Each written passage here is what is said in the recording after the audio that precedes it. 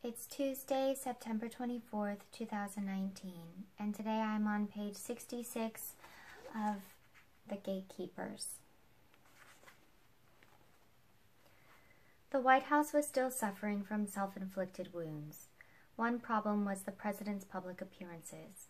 Stuart Spencer, Ford's re-election campaign manager, recalls that every time the president gave a speech, his poll numbers plunged. Ford would go out on the road and the tracking data would go like this, he says, pointing his thumb to the floor. We'd stay in the White House playing president and his tracking data would go like this, he says, pointing his thumb up.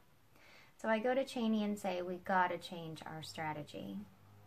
He was giving these very dull, terrible speeches, recalls Cannon, and one day they wrote a line in a speech and the sentence was, and I say to you, this is nonsense.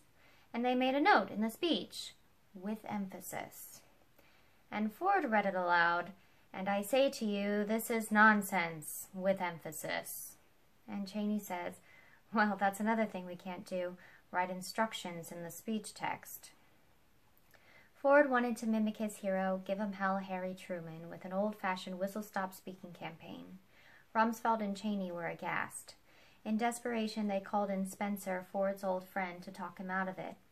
So the night I had to sell it to Ford, we were both beat up and tired, recalls Spencer. And I'm telling him this. Cheney is sitting there. The world wouldn't believe how quiet Cheney was in those days, the little mouse in the corner, but bright and loyal. And finally Ford asked me, well, why not? And I said, because you're a lousy fucking candidate. Well, Cheney quits breathing, and the old man looks at me like this, Spencer says, grimacing. And then he says, oh, okay. What are you reading today?